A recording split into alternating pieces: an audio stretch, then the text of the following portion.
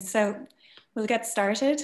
Hello and welcome to this week's ISAG webinar, which will focus on the scientific evidence for why we should and how we can reopen our schools safely.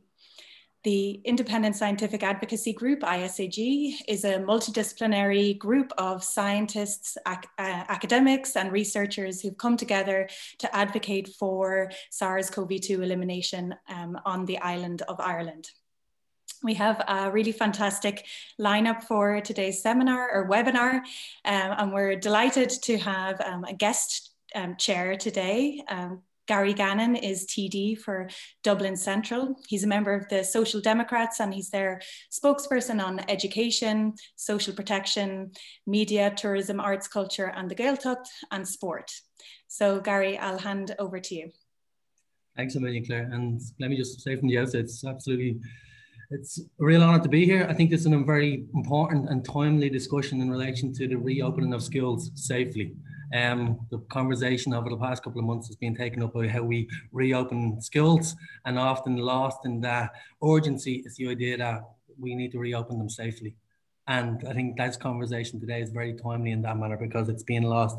I think there's a wealth of excellent speakers here I'm excited to hear from. And it's timely also in the case that the Minister, Norma Foley, will be in the Dáil today. So I'm hoping to relay some of the discussion that happens straight to the Minister today following the presentation. So I don't want to take up too much time because I know there's going to be a lot of questions afterwards. So I'm going to hand over to our first contributor, who is Mr. Paul Dempsey, a mathematical scientist. Paul. And thanks, Eric. So just a quick situation update.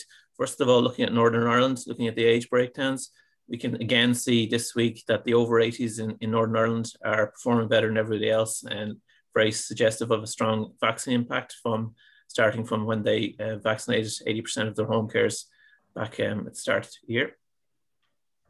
Everybody else is going still in the right direction there in Northern Ireland, so no real concerns there. In the Republic, we have seen a vaccine impact, or at least appears to be vaccine impact among our healthcare workers, where they've dropped very considerable since the start of, well, the middle of January. The start of January here is a bump, mainly because there was no less testing over Christmas, so that's exaggerating it. But from here down to here, we also had a general decline in the total populations. It's not quite as optimistic as we would have hoped at the start of the year, but there's a few reasons for that. Not just close contact testing would explain some degree of it, but not at all. When we look at the age profile cases, though, there's been quite a big shift in the Republic. The over 65s, and this is mainly driven by the younger cohort of that, the 65 to 75-year-olds have plummeted in their case numbers, but we're seeing more and more cases in the 1 to 4 age group and the 5 to 14 age groups. Steadying as well in the 15 to 34, the middle group as well. When we're looking at things that have changed since before Christmas, one of the things that's changed is the rate of hospitalization in the younger age groups, whereas before it was around 1 to 1.5% of cases, depending on the group. It's nearly doubled since B117 has arrived on the scene. When we look at B117, we've seen before how from NEFIT briefings as well, the percentage of cases are more and more of this new variant, the Kent variant, B117, and we try and model this with certain values to see that we pretty much got rid of all of the variants we had before Christmas, and we're just left with nearly all B117.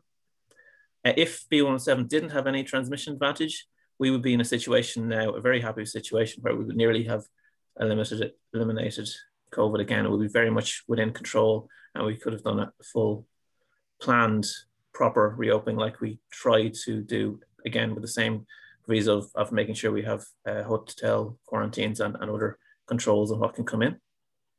We've still plenty of room even with B117 to reduce down.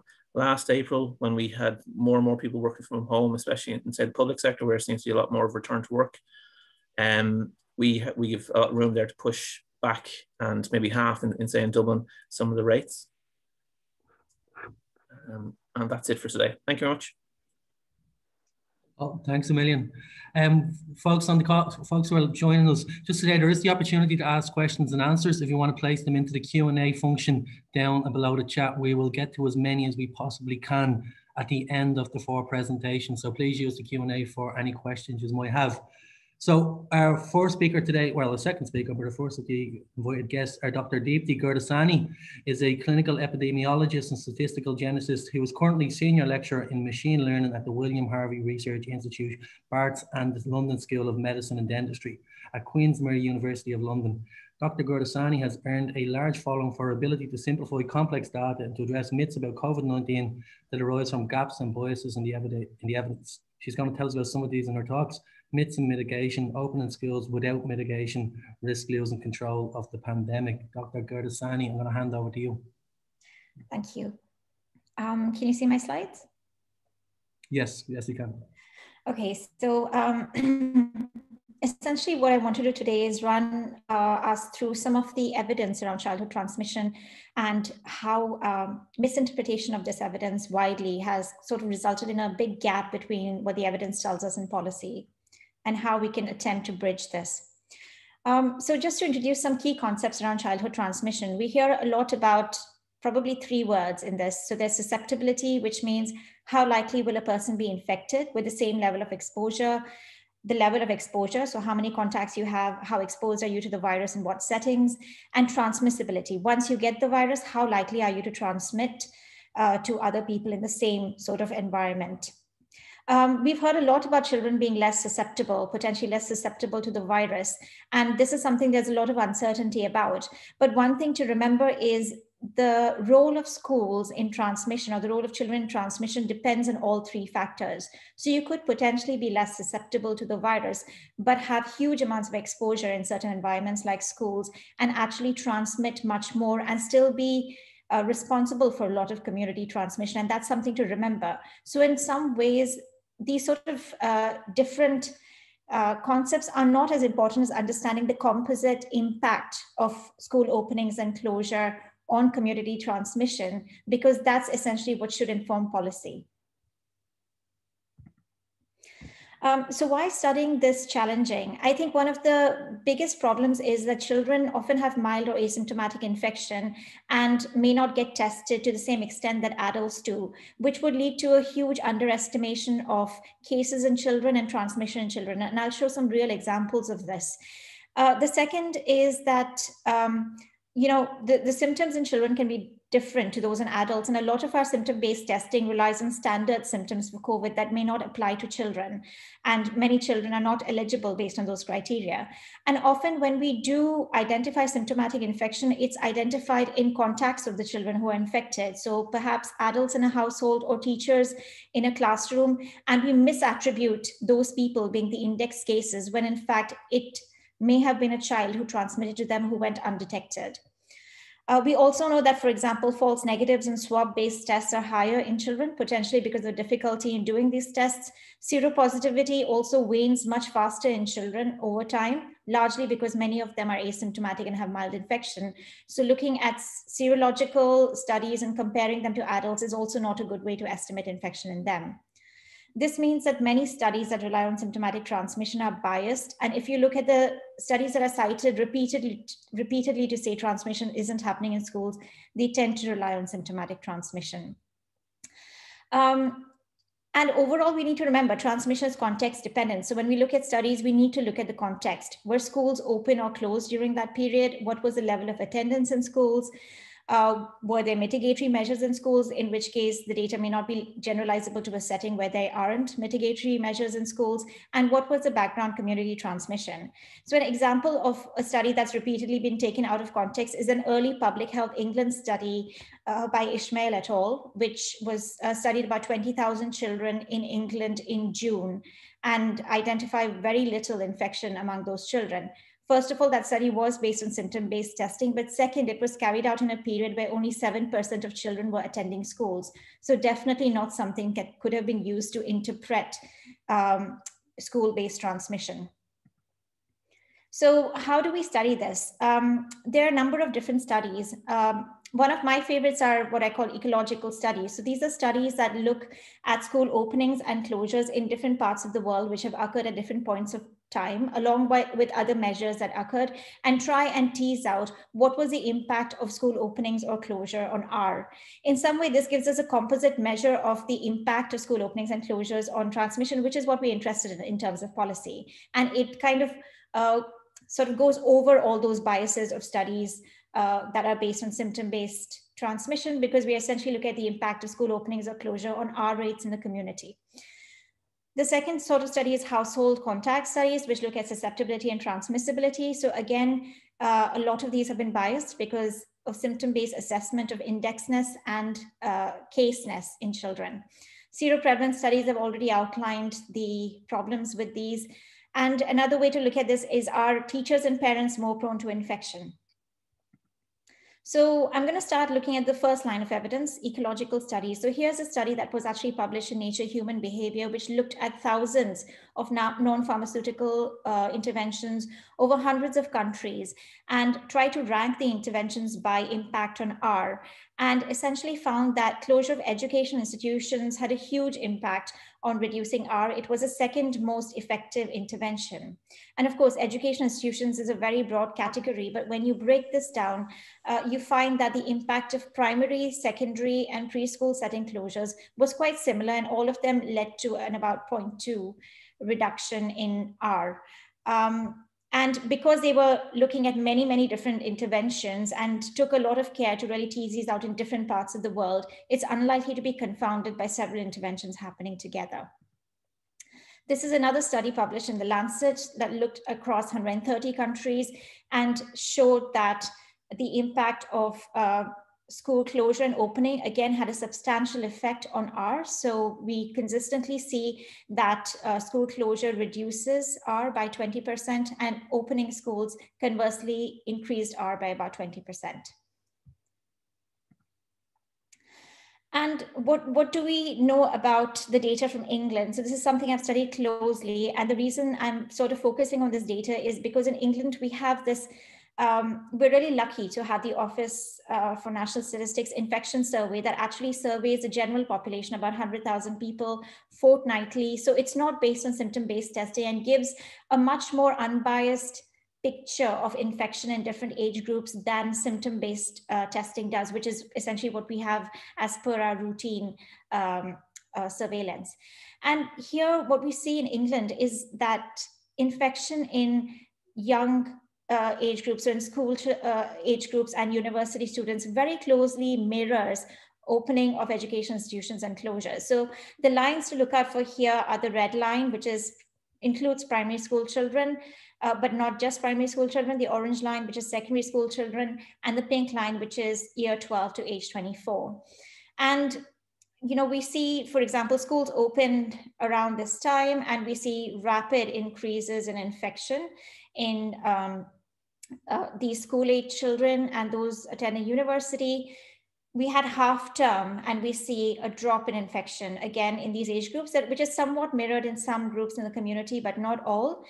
And then we had a lockdown during which schools remained open. And what we see is continued sharp increases, particularly in secondary school children, but also in primary school children, potentially mirrored in young adults who may, for example, be parents.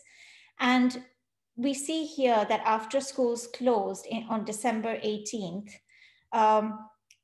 first, we see a peak of infections just after Christmas in primary school children and secondary school children. So this is the line marking the peak. And you see this is subsequently followed by a peak in all other age groups, suggesting that it's schools that are actually driving community transmission, and the peak of infection in children is subsequently followed by the peak of infection in other age groups. Now, if we look at when schools reopened for us on the 4th of January, and subsequently they remained open to limited students, but we had pretty high attendance in primary schools. So around 1 in 5 students, 1 in 4 to 1 in 5 students have been attending in primary schools, and secondary school attendance has been very low. And what you see clearly here is once schools reopen, you see a sharp rise again in primary school children, which is to a smaller extent than reflect in other age groups. If you look at secondary school children, the decline continues in line with very low attendance in this age group. So it's not just that we're seeing mirroring of infection rates in schools and communities with school openings and closures, but also with actual attendance in schools.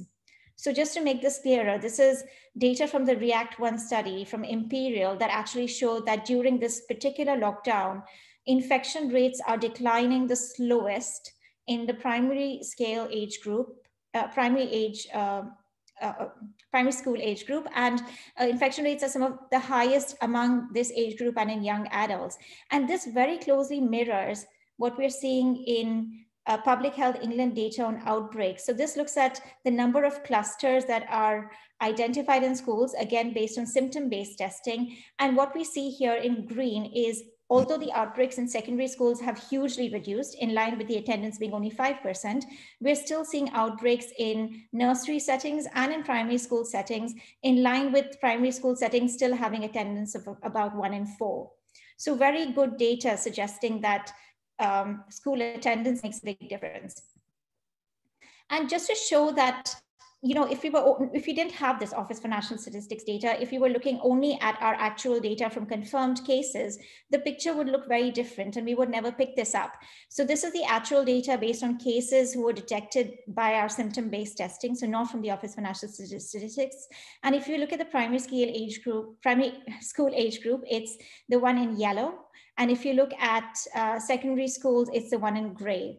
And you don't see that sort of really high prevalence that we see almost throughout sort of December in these age groups here at all. They sort of seem like they have lower levels of infection than many other age groups that really show that the biases in these sort of studies, because this was actually done at the same time as the previous study that I showed. The only difference is that that's a random survey and this isn't.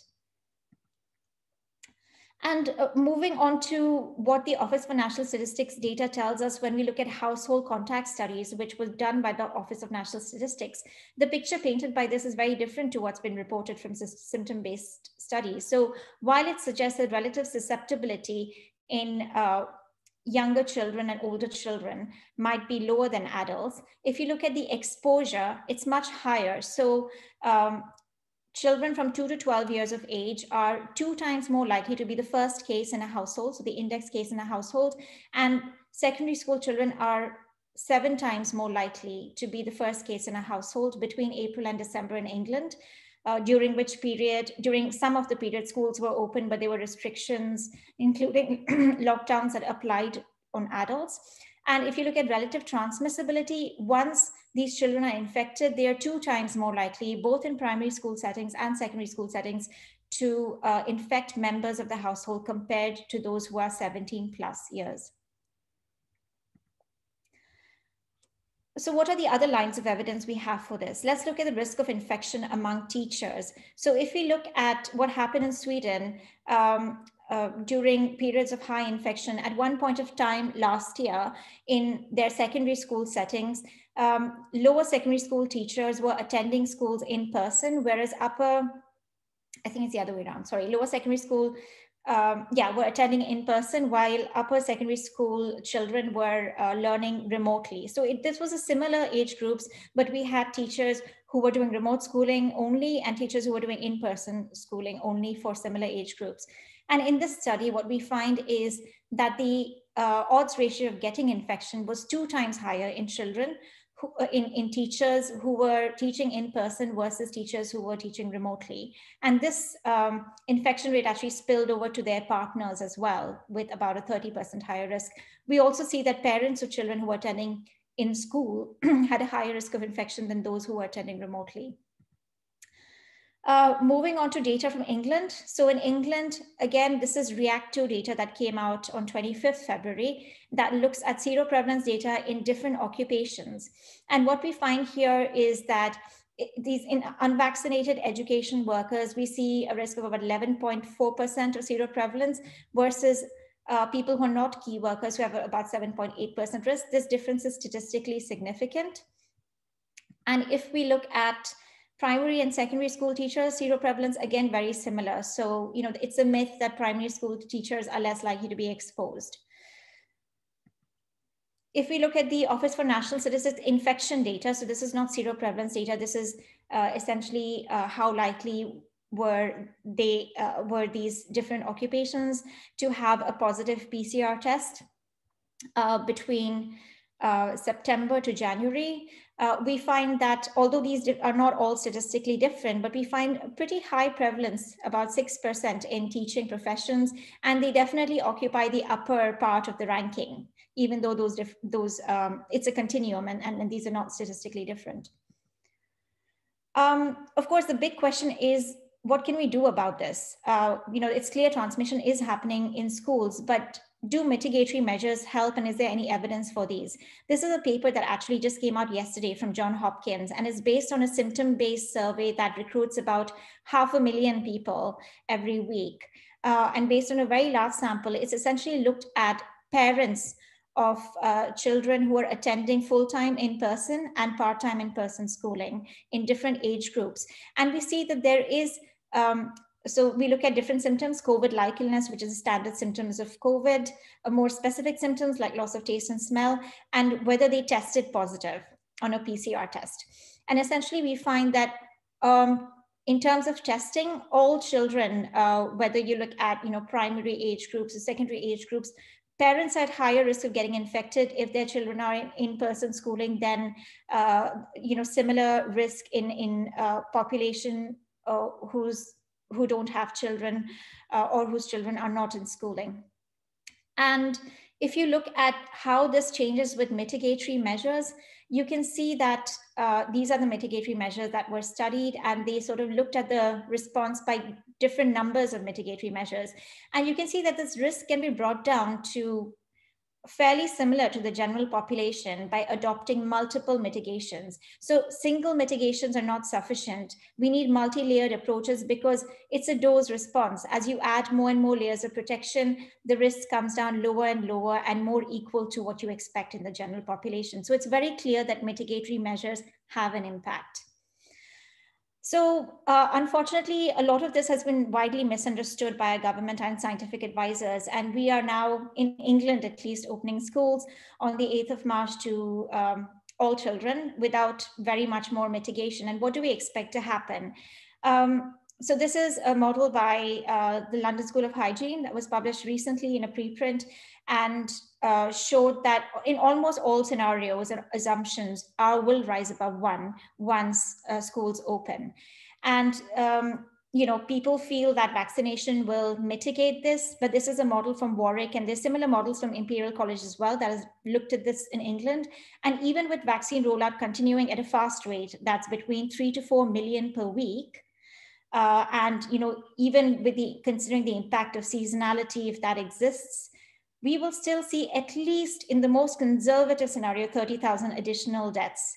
And this is because we know that vaccination is not going to have a huge impact on transmission. If transmission is allowed to continue alongside, we will see many more cases, exponential rises.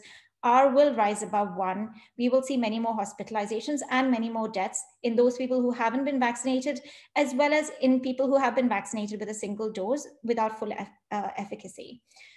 So that's something to keep in mind. And our roadmap for lockdown doesn't have a test to actually keep transmission low.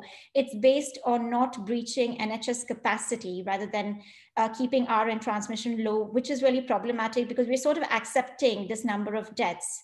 And that's very clear and implicit in the plan. Okay, in addition to all this, we also have a new variant to add to the mix. And it's very clear that we're seeing outbreaks in schools, including in daycare settings and primary schools in many parts of the world where B117 is becoming prominent. I think we've all heard about the huge outbreak in Italy, in a town where 60% of the cases were attributed to young children in daycare, and similar ones in Israel, Denmark, and more recently in Canada as well. And we need to remember that we have real world evidence for this. So in last November, when England was in lockdown and our schools were open, the cases with the new variant were rising with an R of 1.4. So we have real life evidence of what's happened when we've done this before. And just a reminder, when we opened cases and open schools in September last year, at this point in time, when we were having about 3,000 cases a day in England, and of course, cases were rising before this, but gradually, but it accelerated the pandemic. And within 4 weeks, cases quadrupled. And we are now opening schools at a much higher level. We have about 8,000 to 10,000 cases occurring daily. So the impact of this is likely to be huge unless we take measures to prevent this. So just to summarize, children and schools contribute substantially to transmission, potentially because of the high contact rates that they have that link many different households together. And transmission is a composite of many factors that may be context dependent, so we can potentially mitigate this. There is uncertainty around susceptibility and transmissibility of different age groups, but it's clear that both primary and secondary schools and even preschool settings contribute substantially to transmission. And evidence is sadly widely misunderstood even by scientific advisors. So in terms of impact of transmission, I think I don't need to really go through this. I think we all know that it has a huge impact on community transmission, but we need to remember this is a virus we don't understand very well. We're seeing long-term complications in adults, and in children, the Office for National Statistics data suggests that 12 to 15% of children in primary and secondary school settings develop persistent symptoms for 5 weeks or more. We don't understand what this means in terms of pathology, reversibility, and we should really adopt the precautionary principle here. And of course, disruption of education. I mean, people have been off school for many months now, if you consider the period from March. And the reason for this is not COVID or lockdown. The reason for this is because we haven't been able to contain COVID. And I think that's what we have to remember. If you want to keep children in school, the best way to do this is to mitigate and to adopt elimination strategies, even if they take a slightly longer time, because in the long term, it means children have undisrupted education. In England, for example, in December, even when schools were open, only 80% of children were in schools because many were isolating because somebody was ill. So I think we all know this. I'm not going to go through this in a lot of detail, but essentially our policies have been extremely hygiene focused, although there's much less evidence for hygiene fomi transmission compared to aerosol transmission. We need to bring our guidance in line with CDC guidance, which takes aerosol transmission into account. There's very good guidance recently available on ventilation. We need masks in primary and secondary schools. Millions of children are wearing masks in many different parts of Europe. This is recommended by the CDC. And of course, we need smaller bubble sizes, a traffic light system that allows for hybrid remote teaching when infection rates get high in the background. We need to consider revising our vaccination policy because it's clear that overall risk is a composite of vulnerability and exposure, and we need to consider exposure as well. And of course, we need to really support families and schools with this. They need a lot more investment to be able to take these measures because they shouldn't be left to fend for their own without appropriate guidance or investment.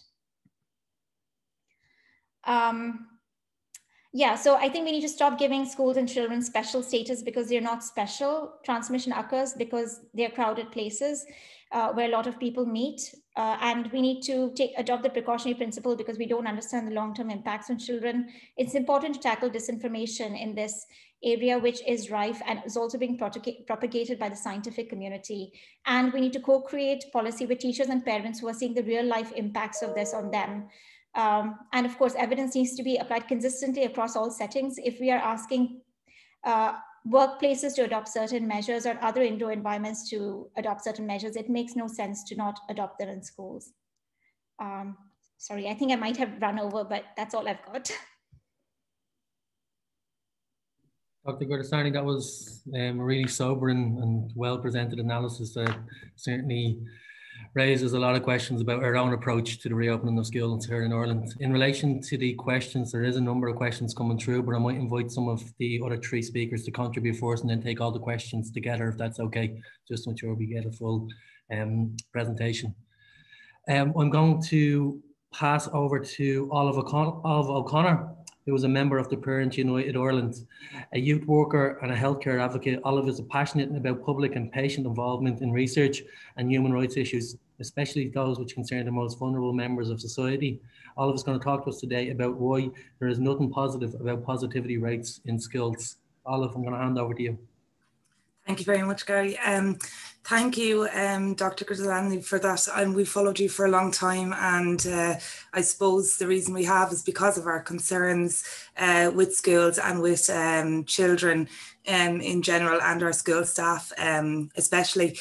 So today I'm here, I suppose, presenting a report we did. We are parents, school staff and children, and we are sharing a report we did to kind of highlight some of those kind of myths that Dr. Deepti was discussing there, and try to kind of find out what was actually happening in Ireland. So yeah, that's great, it's working perfectly. So I suppose for months in Ireland, you know, we've been told, like everyone else, you know, to keep 2 meters apart, to stay at home, to reduce our close contacts, and to avoid crowded indoor spaces. And all of that seems to apply, except for, you know, when you have to go to school. So we're also told, you know, when we go into school and we do all those things, that we're actually safe. So I suppose we wanted to find out if this was true. Were schools actually safe? But who are we to look into such matters? Because we're not, like most of the people here, we're not scientists, we're not epidemiologists or healthcare workers, we're not public health specialists or mathematicians, but we are people who matter when it comes to schools. And our members include, we're part of Parents United Ireland. Our members include students and children, teachers and school staff, including school bus drivers and cleaners and administrators, principals. And we have parents, guardians and caregivers, and their siblings and family members. Many of the members of our group are medically high risk, or they live with or care for somebody who's high risk. Most of us are cocooning for the last year, including our family. We're acutely aware that most children in our group right now in Ireland cannot access remote learning from their public schools if they stay at home. And many school staff in our group are not allowed to work from the safety of their home. We have a mission. This is a once in a lifetime evolving global pandemic which has harmed and killed millions of people. And we really believe that no child should be excluded from accessing education for public schools if they stay at home, nor should school staff be afraid that they will lose their jobs if they want to work from home to stay safe. We believe all people should be given the choice to be able to apply the same safety measures advised for the general public. We advocate for the safest school settings possible, especially for those who do need to attend. But currently in Ireland, we don't have that despite what we're told. So Deirdre was supposed to be here today. She was a great help in this report.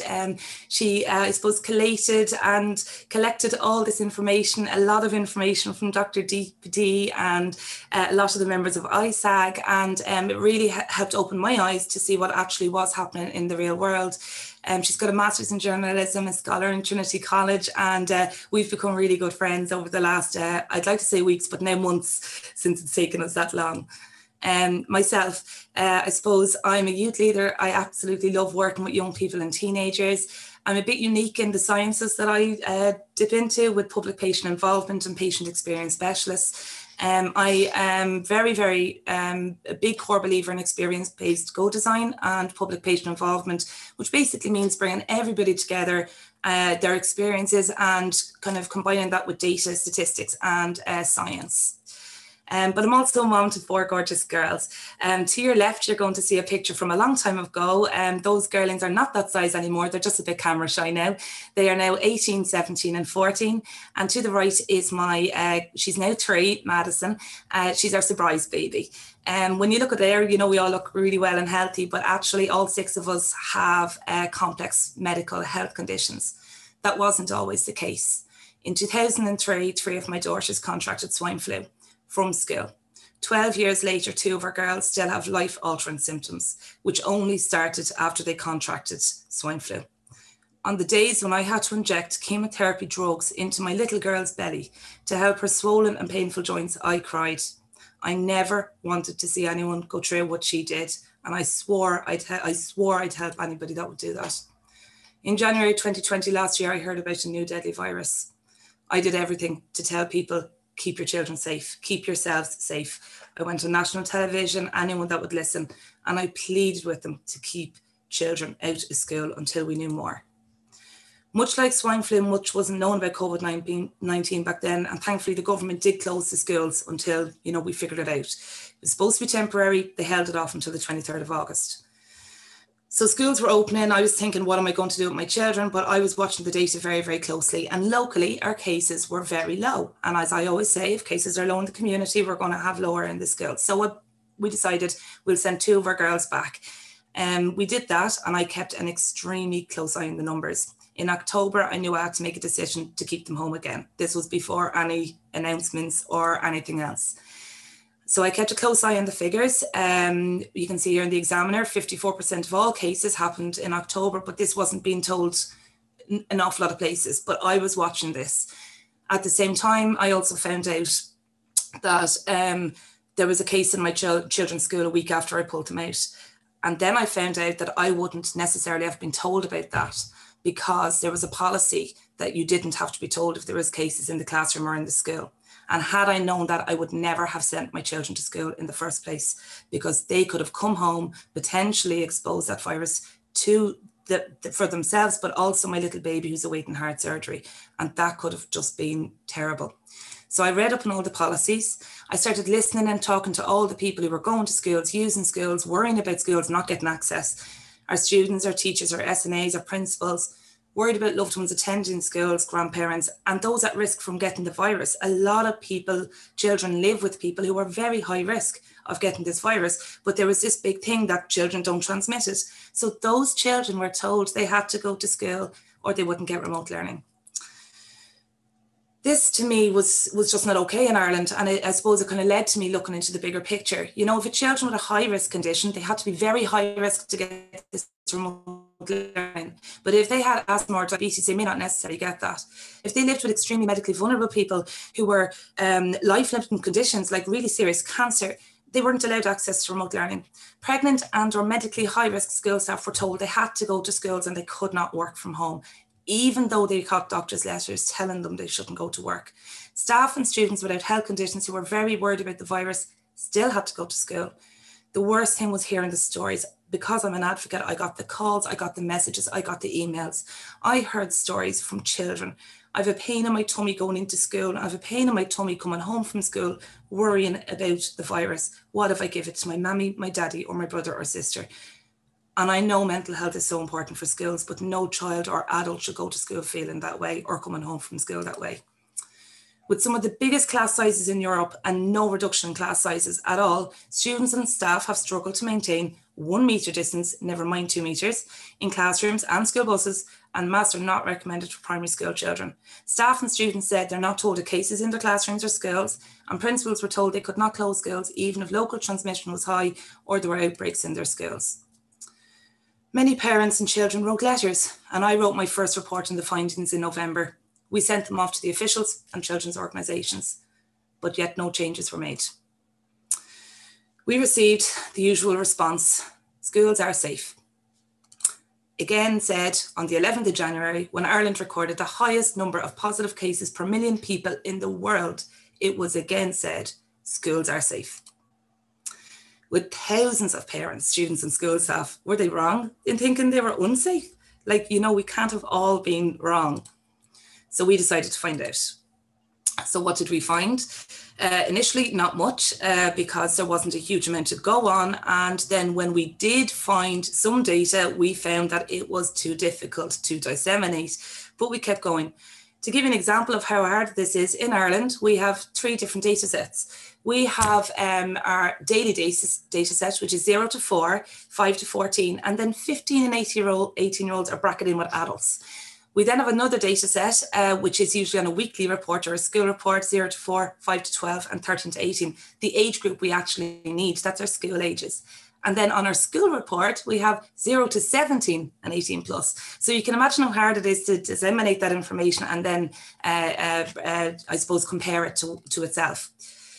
But we couldn't find how many cases happened in school-age children before schools opened compared to afterwards.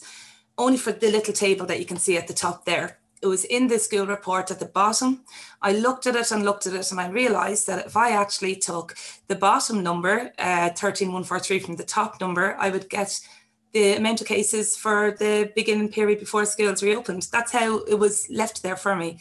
And the bottom table you see on your screen are the results. What we found were that there were 11,967 extra cases since schools reopened in children. And this is how it looked. This was the 6 months before schools reopened, 1,176 cases and 13,143 after schools reopened.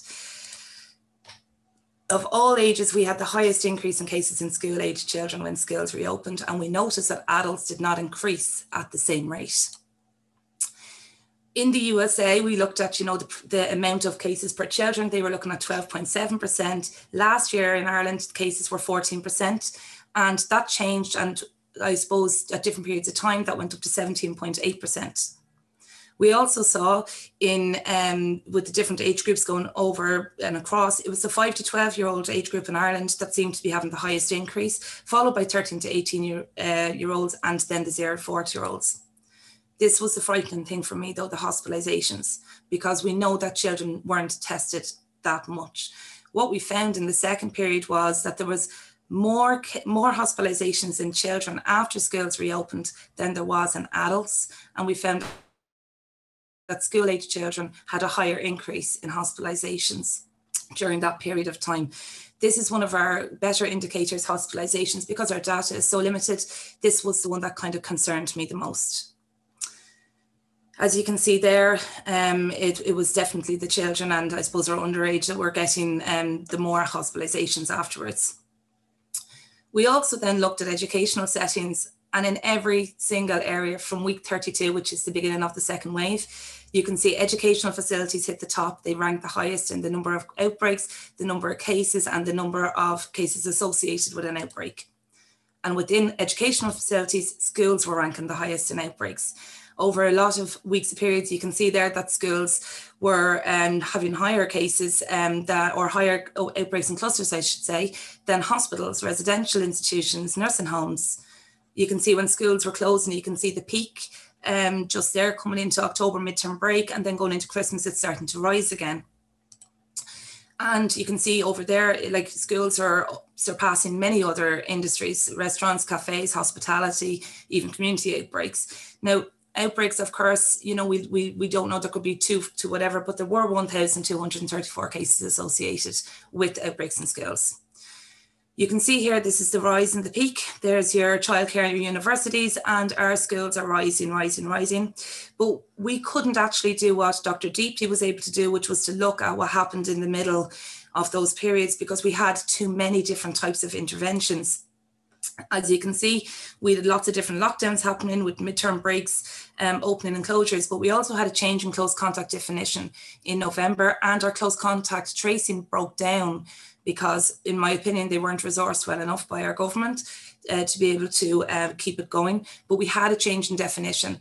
So if I were to analyse what happened between October and December in children, I wouldn't be able to do it appropriately because there were far too many interventions, and it wouldn't have allowed me to give a true picture. What we did know that was that even though we were mass testing in schools, we found that there was only about 1 to 2% of the population in schools in Ireland were being tested compared to the general population.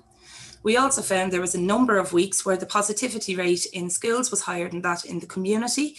And on those weeks, if you go back on the media, you'll find a lot of the words that were used were positivity rates in schools are stable. But when they were lower, they would say positivity rates in schools are lower. So it's really important that they say it exactly as it is. One of the big things in the school reports were that we kind of found out along the way that facilities was actually the number of index cases, and that the mass testing wasn't actually on a whole school. They didn't go into schools. It was actually based on only close contacts. And I feel the messaging of that needs to change, and it's very important that it does change. So a lot of what we found was very alike what I suppose Dr. Deepti was showing us earlier on. And we were looking at, a high increase in cases in school-age children. And we were seeing very similar patterns, not just in the UK, but over across the world. But because of the type of studies that I do, which is listening to people's experiences and what they have to say, I reached out to an amazing group in Ireland called Alerting Parents of Outbreaks. And they're big into transparency and openness and informing people about cases, because that's a really good way of keeping cases down. If people know it's there, they'll take extra mitigations and they'll be safer. So they started sharing validated letters from schools and from parents explaining, there might be a case in your school or there is one here. We asked them, could they help us? And they did. And I said, could you do a survey? I just want to ask people some questions. And we also asked Isabel Flanagan, a really great young person, leading cert student, could she engage with students across Ireland to see what their views and thoughts were being in school. So the Alerting Parents survey conducted, they have over 127,000 members. 2,800 responses came back. Only 17% of people said they felt schools were safe. 2,783 responses were validated, and 38% of 1,065 people said they were definitely in a room with a positive case for more than 15 minutes, and 67% said they were not formally contacted or told by the HSE or the school that they were close contact. That to me is extremely dangerous situation, because we know the guidelines are if you're in a closed environment that you are a high risk exposure. More worryingly, of those who said they were in a classroom for more than 15 minutes with a confirmed case and were not deemed to be close contacts, 64 people told us they went and got tested themselves and subsequently tested positive for COVID-19. 64 people is a lot of people to test positive that could have been walking around schools. They're just some of the testimonials. They're all on the report. You can read them yourselves. Some of them are really, really sad. Some of them really upset me because it came too close to my home and to some of the people we dealt with. Testimonials from students, you know, squished into a small room, not being told there were cases. The town knew before the school community. This isn't something that we should have in Ireland in relation with a global pandemic. So this is our guidelines, and what we're told on our website is, you know, cases of COVID are much less common in children. Children generally get a milder infection. They have no symptoms. They don't spread the virus. Basically, children are immune to COVID is essentially what you're reading there. But yet it was really strange because just a few days before schools reopened, the HSE released their own seroprevalence study that was done on 12 to 18-year-olds and adults over that age. And it showed, their own words, there was no difference between age groups. So I don't know why this wasn't put on their website, because all children are children regardless of ages once they're under 18. I'm not going to repeat this because Dr. Deepti kindly did that for us, but it did show this. Children aged 2 to 16 are more likely to bring the virus into a household and more than twice as likely to spread it to others in a household. This is why when we talk about children in schools and risks, we can't just talk about the child. We need to talk about the school staff that's with them. They are an adult. They're with children. Children go home to adults. Teachers go home to their children as well. It's a whole connected system. We can't just focus on children. And Dr. Nisreen Alwan, another brilliant epidemiologist we follow, children can transmit it to others in the community who can get ill, and we need to do everything in our power to prevent that. This is the ECDC definition of close contacts in schools. So you can see the red box, who is in a closed environment. Anyone who's in a closed environment is a high-risk exposure, but it's very, very clear in the little box under it. Students and staff who have shared a classroom with a confirmed case and during the same time period are high-risk exposures. There's no kind of in or around about that. However, our HSE definition is a little bit unclear there, but basically you may be, but if you're wearing a mask, or if there's good ventilation, or if there's good infection prevention controls measures, you may not be deemed a close contact. And to me, that's just absolutely unacceptable. So the current situation, Dr. Deepti explained the situation, but they were very, very clear. And remember, Ireland, ECDC is in our Irish statute, in our new amended act as our advisor. They're in our governance structure with NEFIT. We should be following ECDC and WHO guidelines. They have said we need to increase all mitigations in schools. There are increased risk of hospitalisations. In Ireland, we have no masks in primary schools. We also have huge risks of our school buses that are overcrowded, which are unsupervised. We don't have windows at each seat. So this needs to be changed. 2 meters distancing is non-existent, and 1 meter's distancing is also non-existent, especially if you're putting children at tables. There's no distancing there at all. The CDC, WHO, ECDC are extremely clear that these mitigations need to be in now. We need fewer people in our classroom. We need way better ventilation. I'm not qualified to talk about ventilation, but I'm sure there are others here that can. And we need regular mass screening, testing all the time on the ground to make sure that we're catching any of those cases to prevent infection. Schools are only safe as a community, and right now the community in Ireland is not safe. It's just not. We've got too high community transmission, and we have this new variant coming in. And after listening to Paul Dempsey earlier on, I'm feeling a lot more nervous about the situation now with schools opening. I want you to go to the report. Some of these quotes are in there. They're absolutely brilliant. These are from people we have followed, people we trust, people that know what they're talking about. And these are people that we believe that our government and the scientists in Ireland need to listen to. And after hearing comments last night on television, which said that children are, it's rare that they get that from our national emergency team, I have to say I was more than disgusted. I actually felt terrified for anyone listening to that and believing that. Children get sick from COVID, and I don't want any child to get sick. I don't want children to go through what my children went through, and they can go through that. Okay. Evidence. I'm allowed to interject here, but we need to leave space for the next speakers and for some questions. Well, it's been a really fascinating presentation, and I think there's going to be a lot of questions that come from it. So apologies for my interjection, but I just want to make sure we can get as much contribution. No problem. Okay. And I might move on to the next speaker if that's okay. Okay, brilliant. I'm going to move on to the next speaker and then come back to Oliver for some questions following that. Our next speaker is Dr. Louise Gallagher, neurogenesis and chair of the Child and Adolescent Psychiatry and director of research in School of Medicine at the Trinity College Dublin. Through both her clinical work and her research, Dr. Gallagher works very closely with children and young people with developmental conditions and their families, and she's going to share the insights she has gained on how COVID-19 and school closures impact children and young people with developmental disabilities. So, Dr. Gallagher, would you like to begin? Yeah, thank you. Oh, am I muted or can you hear me? No, we can hear you. Good. And you can see my screen, can you? We can, yes. Great. Okay. Well, thanks to Claire and to ISAG for the invitation to speak and to highlight the needs of children and young people with developmental disabilities. So there's a group of children whose needs are maybe discussed intermittently in the media, but maybe, you know, the full breadth of their needs in relation to school and health services mightn't be apparent to everybody. I'd also just like to say I'm not an epidemiologist, and I'm really just going to talk here about the clinical impacts on kids due to school closures.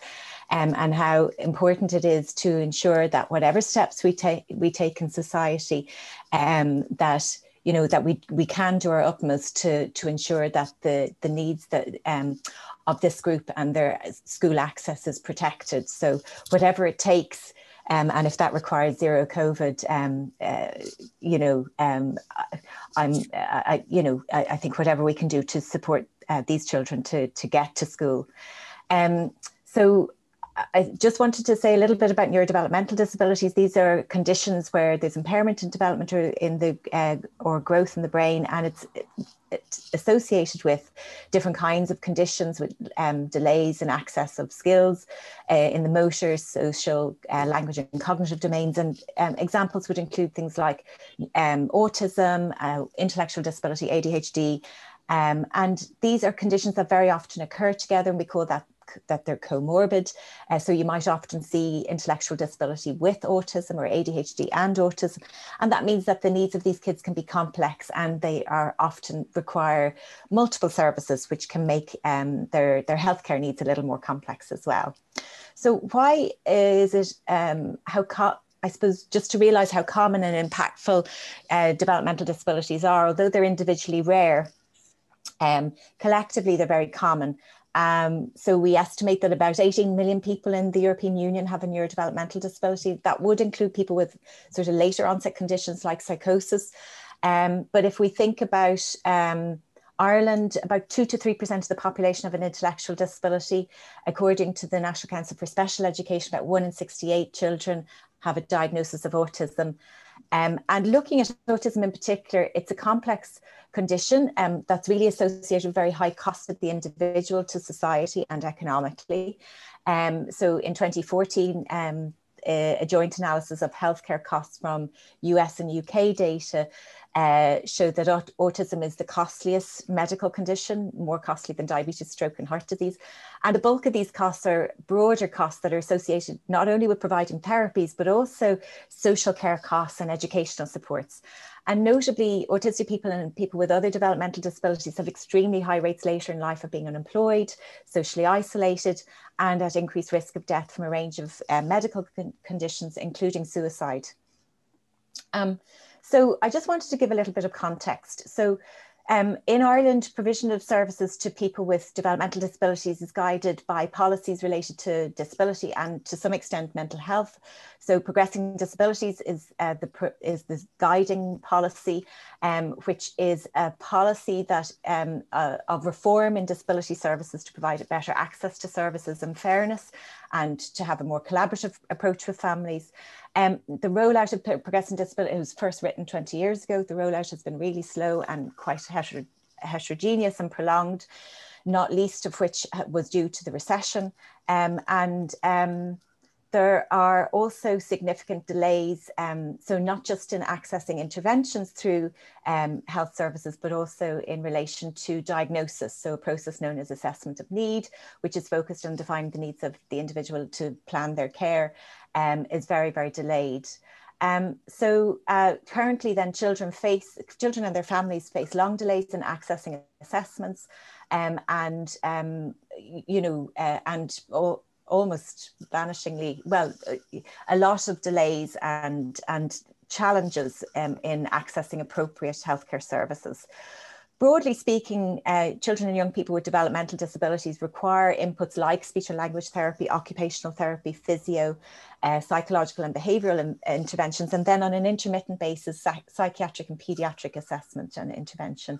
And what's important to understand in relation to COVID is that many therapies like SLT, OT and psychological interventions are provided in the school setting, often by the therapist in consultation with the school staff. So just then to talk about educational provisions for children with developmental disabilities. So every child should have an individual education plan that supports their learning and development. Children and young people with developmental disabilities are considered as having special educational needs, and they should be provided with resources in line with their IEP. And the school system in Ireland is focused on the ethos of inclusion for all children and young people, irrespective of their diagnosis. And what that means is that there's a heavy emphasis on mainstreaming, although that is a matter of debate among researchers and practitioners as to what works best for children. But in the Irish school system, children and young people may attend either a mainstream class, and here the child might follow the mainstream curriculum but might leave the classroom to access support for learning in relation to their academic or socio-emotional needs, or have a special needs assistant to support their learning in the classroom. They may be attending a special unit which is specific to autism or intellectual disability in a mainstream school, or they may attend a special school that's autism or ID specific. And the latter two typically operate with about 6 children in the classroom and a teacher supported by maybe 2 or 3 special needs assistants. And here the curriculum will be adapted and frequently run along a model of education that's designed for children with autism. They often have children across the whole IQ spectrum, from profound intellectual disability right through to children with normal cognitive functioning. So there are, really within that group, there are children with very heterogeneous needs and levels of functioning. And I can just say, in relation to some of what we've heard discussed to do with social distancing and other mitigations, they are really not possible in this context, because many of these children will require help with their personal needs, with feeding, with toileting, or even behaviourally, they might need to have people come close to them at times. So you just can't do social distancing, and these children will not frequently tolerate mask wearing, although some children who are higher, have better cognitive ability, can adapt to mask wearing. So as I mentioned, children may be accessing their HSE supports in the classroom, but also special schools and some special classes frequently fundraise privately to backfill gaps in service provision.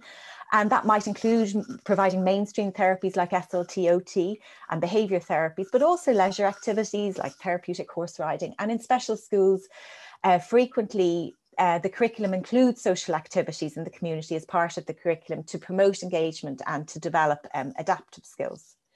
So,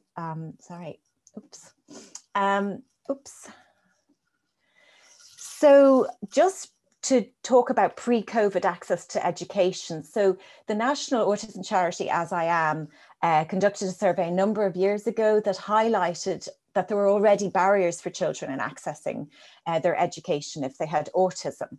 So about 17% of parents in a parent report survey reported a reduced timetable. 13% of them reported that their children had missed up to 3 years of school in total. And this was both children in primary and secondary school.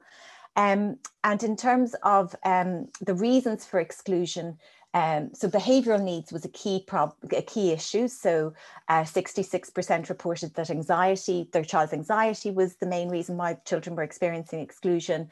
And 52% thought that knowledge and understanding was a contributor, and about a third cited inadequate supports currently available in schools. So already prior to COVID, there were barriers to education for children. So what happened post-COVID? Well, once the schools closed in March, children with developmental disabilities, like all children, did not formally return to school until August, September time. And that represented 6 months without access to their usual educational and therapeutic supports. So not only did they lose normal school time, many of these children would access extra summertime education provisions called the July provision. And that's either done with a teacher at home or a program in school. And therefore, normally the school year might extend from kind of late August, early September, right through to mid or end of July. And really in August, in any given year, August is a challenging time for families where they have children with developmental disabilities. But in 2020, August effectively started in March and ended in September. Now, alternatives were offered, and these included Zoom calls and work being sent home. But Inclusion Ireland conducted a survey on barriers to remote education for children with special educational needs. And this, parents reported that their child's ability to learn at home, obviously parents working at home and having another child at home to learn, like most parents are experiencing that. But 11% of the children had no form of any technology for learning, and only 56% had access to high-speed broadband. And that really is for those children who can use that form of technology to engage with education. In terms of clinical services, well, a number of things happened in clinical services as well that impacted on service provision. So a lot of staff were redeployed around the country to test and trace, and that was particularly people like OTs. We also had nursing staff who were providing respite care getting redeployed into residential settings, because obviously it was very important to protect people in residential settings. But that meant that initially there were limitations on respite and home support, which is an important social care provision for people with developmental disabilities. Now, the HSE did run a traffic light system where they could highlight which individuals were most at risk, and there was a lot of emphasis, I know in my own area where I work, on trying to ensure that private providers could be provided perhaps for things like home support. Well, more particularly respite. Home support was a little bit more tricky because of the need to prevent mixing between households. And a lot of parents felt very anxious about welcoming somebody into their home from another household. So virtual consultations were also offered in the disability setting in CAMS, so child psychiatry. That was more of a mix of face-to-face and virtual consultation. But the biggest challenge, as I've already mentioned, was that service providers lost their service provision model. So therapists who were accustomed to attending the classroom to consult with teachers were unable to provide consultations on a routine basis. So again, things like video consultations, home or school visits during the periods when school were open, and then in-person appointments if necessary. So what were the main impacts then on children and young people that we know so far? Well, there's not a huge amount of data on these on children in this group, but there are a few lines of evidence. So some of it is anecdotal, so I'll tell you a little bit about my own experiences and other therapists within our service. Then some of it is derived from an international survey that we've been doing that's looking at the impact of coronavirus on people with autism. And then there's been an advocacy survey that was done about during the return to school in October. And that looked at sort of barriers there and parental preferences around school. So just back in March, obviously, we really started to engage with families very quickly to try to understand what resources and supports they might need.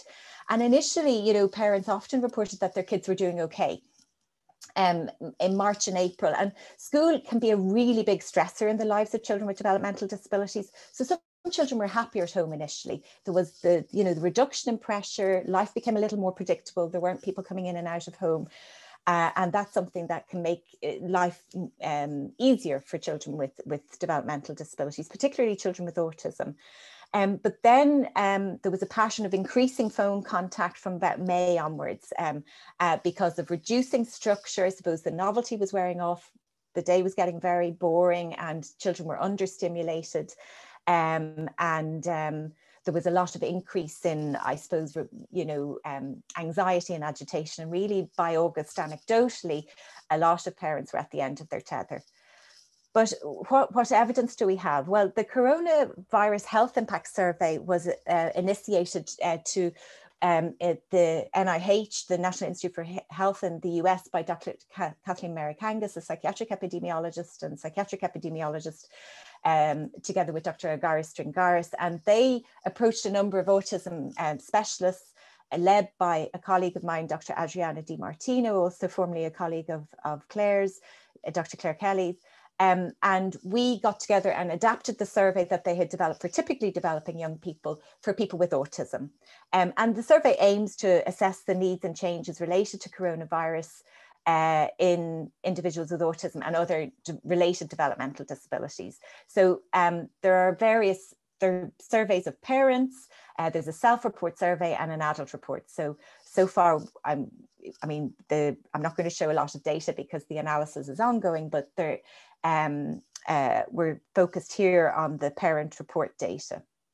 So there were about 15 sites in North America and Europe who participated, about 1,500, almost 1,500 individuals in total, and almost 200 individuals from Ireland were included. And the profiles in terms of the diagnosis, blue represents autism, green is ADHD, and blue is other. And you can see that predominantly a lot of the children had autism, but this would be with a mix of with and without intellectual disabilities. And then the next largest group would probably be those children with ADHD. The only slide, this was a slide that this data really jumped out at me initially. It's just part of the initial analysis that we've been doing. The main thing really I want to show in this slide is this is concerned with how children access different kinds of services in the school environment. So if they never got it, you'll see cream. If the service was lost, you'll see red. And if it was modified in some way, you see this kind of orangey color. So here is the Trinity site here. So this is the Irish respondents.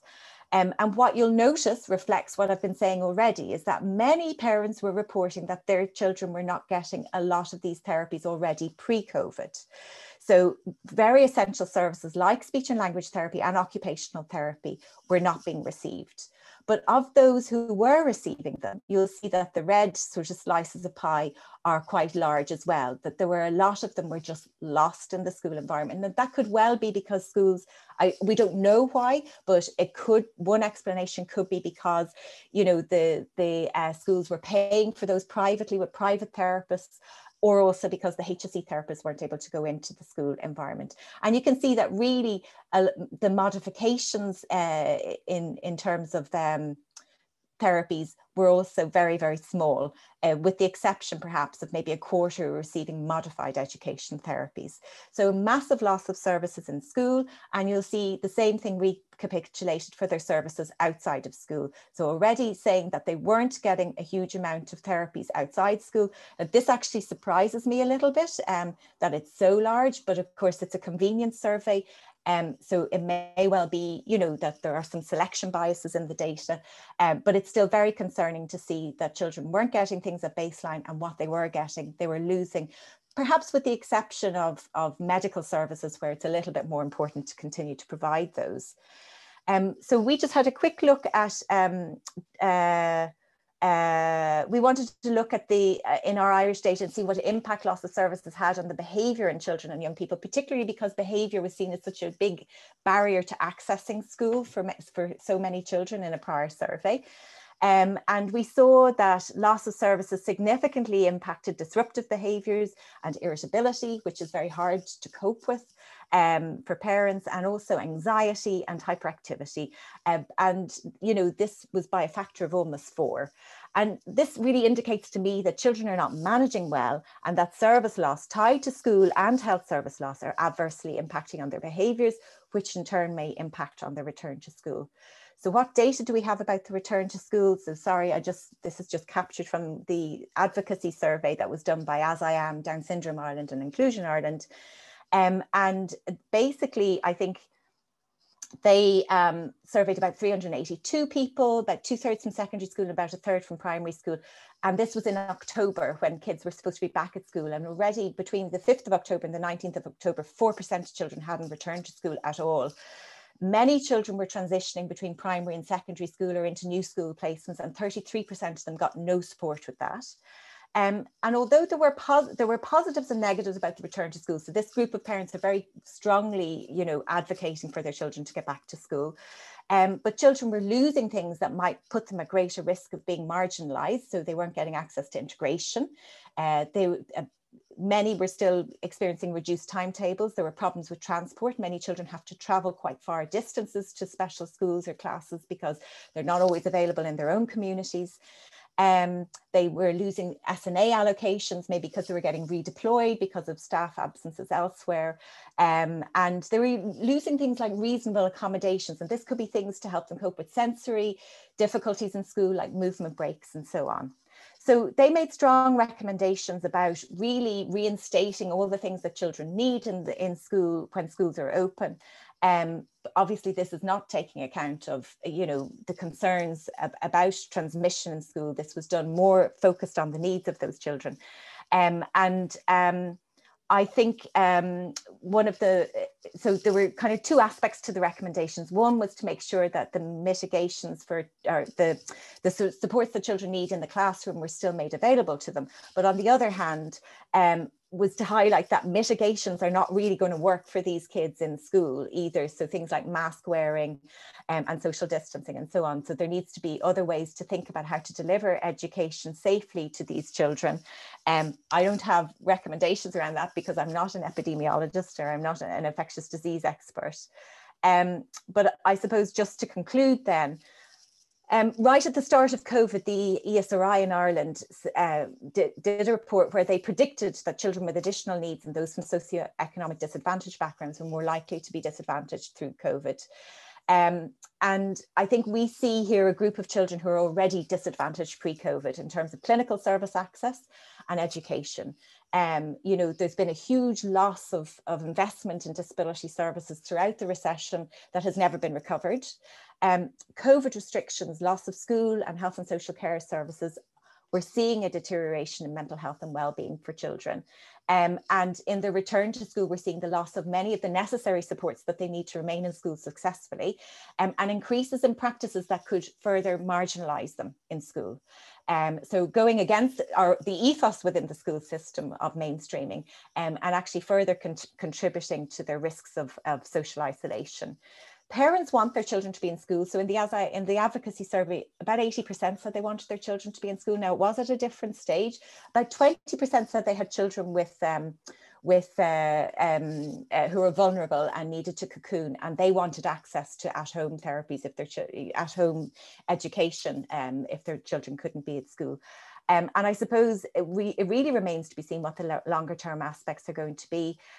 We're all aware that there'll be cutbacks in public services in the future when we begin to focus on recovery. And so my message therefore would be that we have to do everything that we can to protect access to services and education for this group of children, to ensure that in the longer term their needs are not ignored or deprioritised.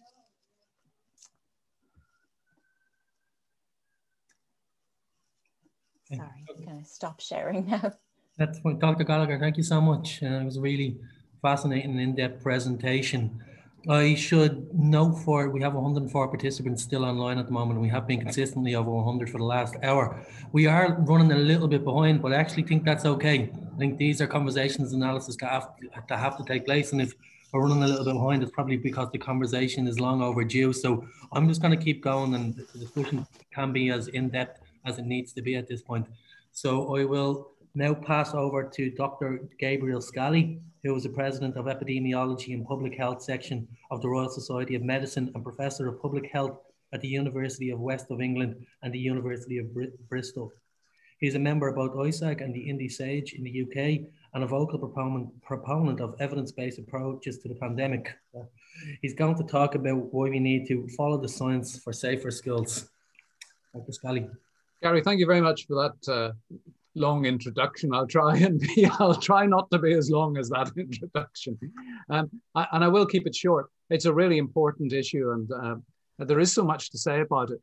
And I think it should be noted that ISAG will be producing a discussion document very, very shortly, probably today, with a 9-page discussion document, well referenced, which will deal with many of the issues, many of the key issues, and I think should form a really good basis for public discussion, because these things need public discussion.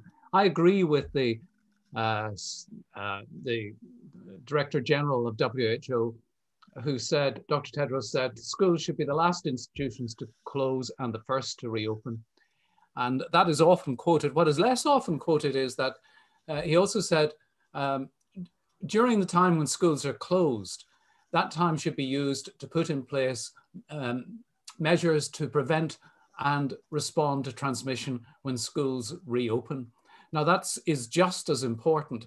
And I think there is a question, how much effort has gone into making our schools COVID safe? So what do I mean by COVID safe? Well, I think there are 3 key elements that should be taken into account. One is a very important statement, is that sick people should not be at school. There's a very nice, the Norwegians talk about having a kind of a snot index of how much snot is too much snot for a child to go to school. And those are the sort of fundamental questions that we need answers for, and we need to be providing guidance. We need an Irish snot index. Children will get colds and sniffles, and parents need to be able to know when it is safe to send them to school and when they should probably keep them home. And I mean, it's generally clear that if it is merely colds and sniffles, and there aren't other problematic symptoms like a cough or like a fever, and if the child isn't generally well, well, then it's generally okay. But these things really should be part and parcel of the interaction between the educational system and parents. There also needs to be very clear guidance what happens when people fall ill at school. Because children spend a high proportion of their time at school when they are fully open, there needs to be some understanding of what should happen if a child or a member of staff, and it's not just teachers. I think far too often we just talk about teachers, but it's teachers and other members of staff as well.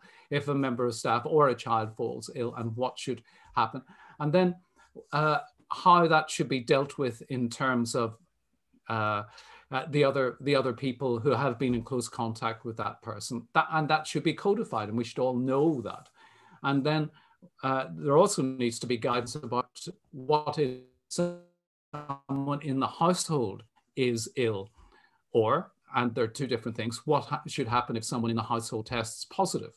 And there should be, that is not for me to be pronouncing on now, but this is the sort of information that should be absolutely at the fingertips of every parent and every family. I think the second point I want to stress is the importance of good hygiene. And that was stressed a lot at the beginning of the pandemic.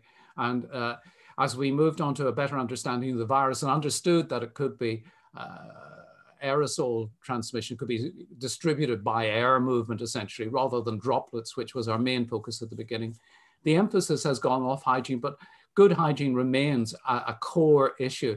And that means having soap and paper towels at wash stations, putting in new wash stations if there aren't enough, because I'm very clear that there has been, just as in our hospitals, there has been over the decades a reduction in the attention being given to washing hands and general hygiene issues. There should be training for all pupils in how to wash their hands properly, and cough suppression as well. And there should be hand sanitizer freely available for children to use if they can't get to a wash station or if there aren't enough convenient. So good hygiene, and those are just some of the examples, is absolutely important as well to be a core element of reopening schools safely. And the third issue is about reducing contact between people. And that means between staff and pupils, between pupils, between pupils and other maybe parents collecting or bringing children to school, etc. And it's really important. And some of these measures will depend upon the level of cases that there are in the area. And ISAG will, I think, be following the UK Independent SAGE view that we, indeed, an Independent SAGE got from other countries, that we do need some sort of traffic light system for schools to be able to say what the level of precautions are needed. Whether children should be cohorted all the time or not. Should they, the number of teachers or staff who interact with that cohort be limited or not? Should there be segregated play areas for different cohorts and play times for different cohorts? And should arrival and departure times be staggered? But one of the most important things I wanted to stress was larger spaces. Larger spacing is so important, and someone mentioned 2 meters, if anyone remembers when we were supposed to do 2 meters, and we should be emphasizing 2 meters much more now than we do at the present time. And we do need larger spaces.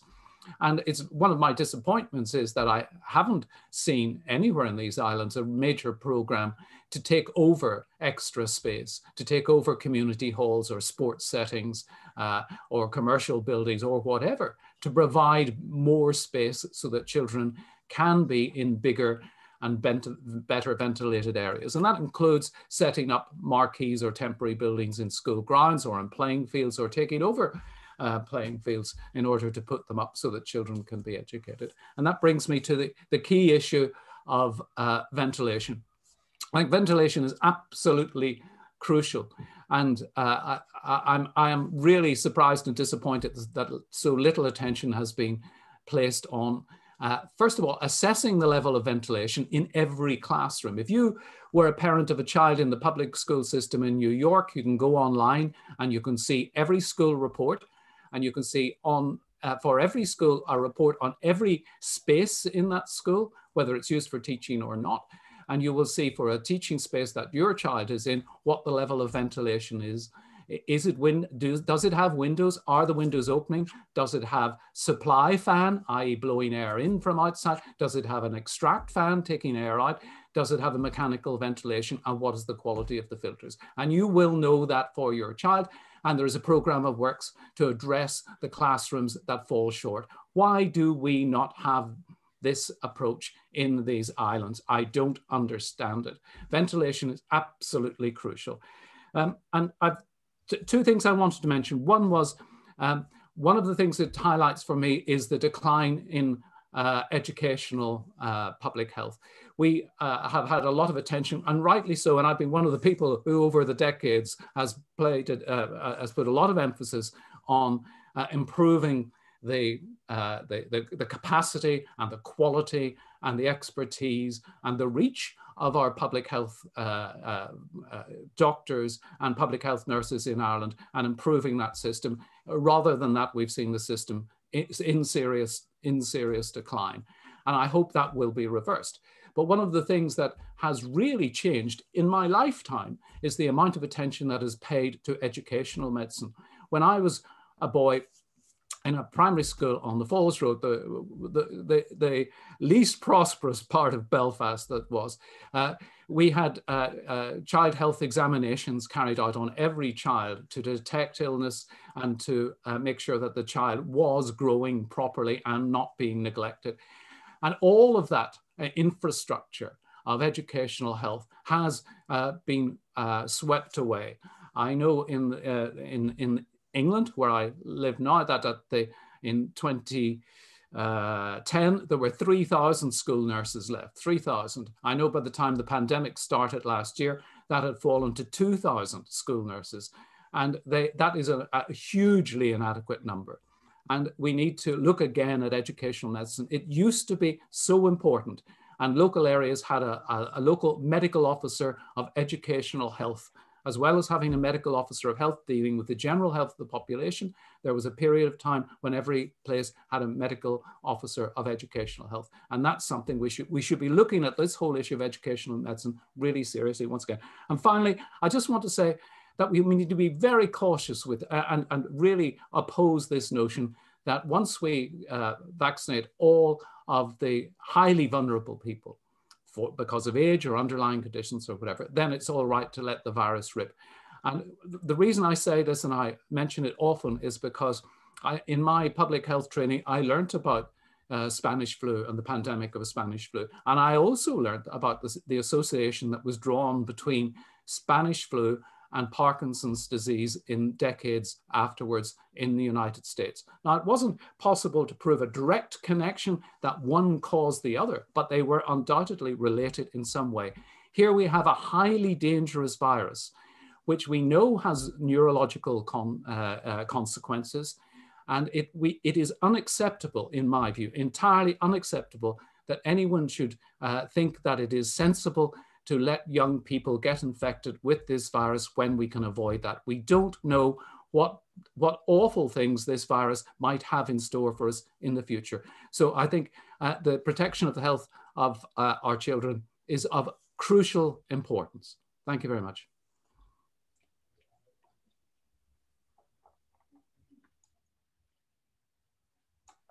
You're muted, Gary.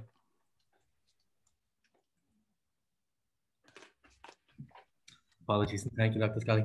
And thank you, Dr. Scally. We are approaching the 90-minute mark of this conversation, a really important conversation that I think factored in a lot of massively important points. I should say that in relation to most of the questions that have come through, most of the questions that have come through have a particular theme of why and seem to also include the Department of Education. And I think it would be unfair for me to ask the scientists who have been advocating for particular approaches why they haven't been implemented as policy. But it's a massively important issue. There is a theme of one of the kind of the more it's become almost a cultural taboo in Ireland at the minute. It's the idea of masks for children. And could any of our contributors talk to the importance perhaps of mitigation and touch on some of maybe masks for children and so why that's important and so why we're advocating that and how maybe we can get that into the public consciousness of this being an important mitigating factor?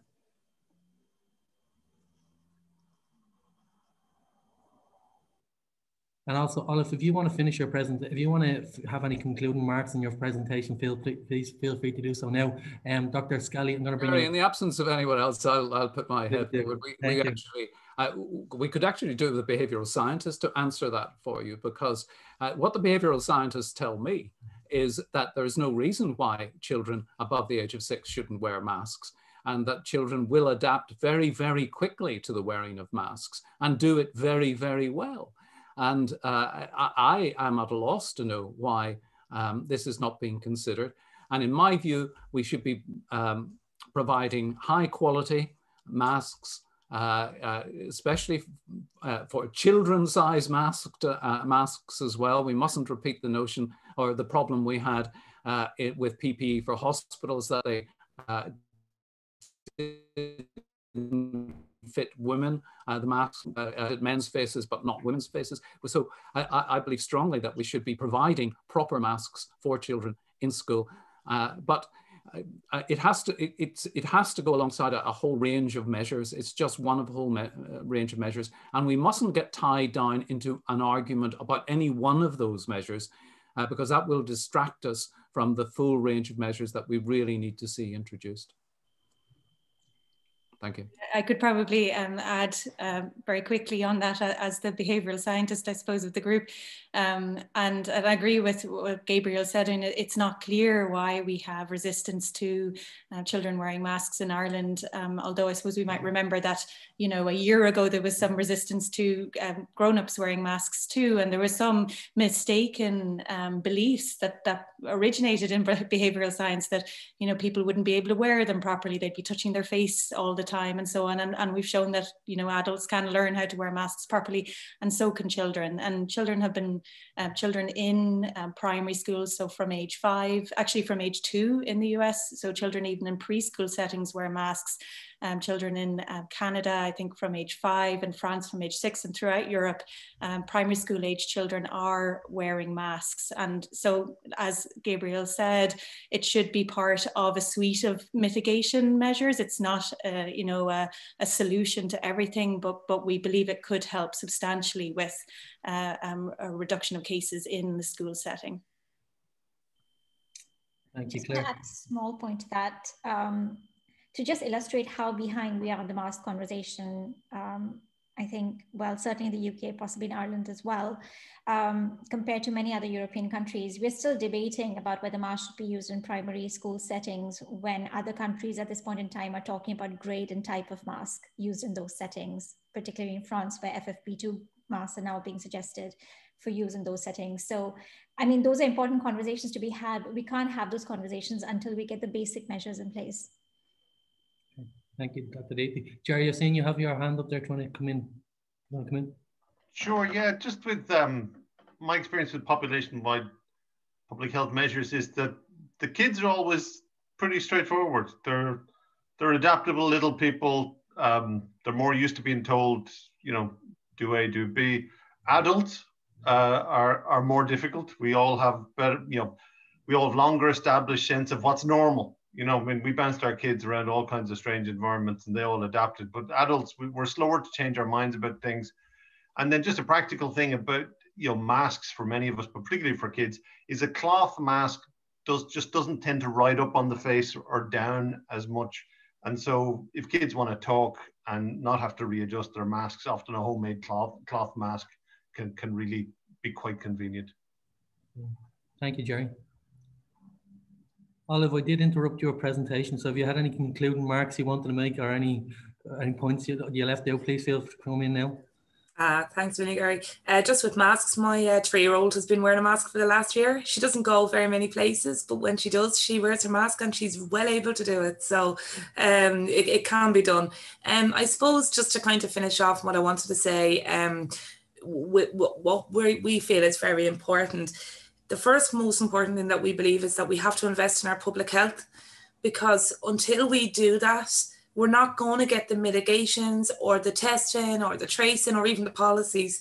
We really, really need a massive investment in our public health departments. And with that, in coordinating our education system too, because our principals and teachers, our staff are trying to meet them halfway to do all this stuff. The other things I think is important, I suppose, we do need a policy change. You know, we can't have this thing where people are going home scared and hearing secrets that there's cases. We can't have that, because that's impacting on people's mental health then. And we're supposed to go to school for good mental health, not the other way around. The other thing I would say is mitigations. We just have the largest class sizes in Europe. There's no way of getting around that. And the only way to get our physical distance is by giving people the choice to remote learn from home. And I know there might be lots of ins and nuts and bolts, but it can be done. Or at least provide funding so people can homeschool. So people think homeschooling is easy. If you're a low income family, you can't afford the fees that go with homeschooling. So at least give people the choice, but also give them the resources to do that. And what I will say is, I think and that's not just for people with health conditions, I mean all people, we're in very dangerous times and we're being asked to go into somewhere where there's different rules apply. So I really believe that that's for everybody. The last thing I'd like to say is in relation to mental health. You know, I never got to say, I don't know where her quote is, but we'll get it up on Twitter. Zara Flynn is a counselling psychologist. She's part of Parents United, and she spoke about the mental health impacts. She was just saying that no two children are the same, and yet we're treating all children as if they're not in school, that's the worst thing in the world for them. That's not true. I have a 17-year-old doing applied maths since last October and she's thriving. I have another girl who's not, but the point is no two children are the same. So I really believe that we need to give that choice, and at the same time it'll bring down class sizes. And thank you for having me on. Thank you for being here. Thank you, Alf. Unless a representative from ISAG want to come in and tell where we can get the presentation, I presume this video will be available later on. Yes, Gary. So I'll we'll put this up on our YouTube channel, and you'll be able to access it through our website. And we'll also be sharing that discussion paper that Gabriel referred to. So people can, you know, potentially we can share that with unions, if that would help, with schools. You know, that we're providing the scientific evidence, and I guess we have to leave it to those who have the contact with the Department of Education to advocate for these mitigation measures to be brought in. Okay. Brilliant, thank you, Claire. And I suppose there's also an onus and a responsibility in all of us who've now been empowered with this information to carry that forward, to lobby your policy makers, to advocate we're in their community.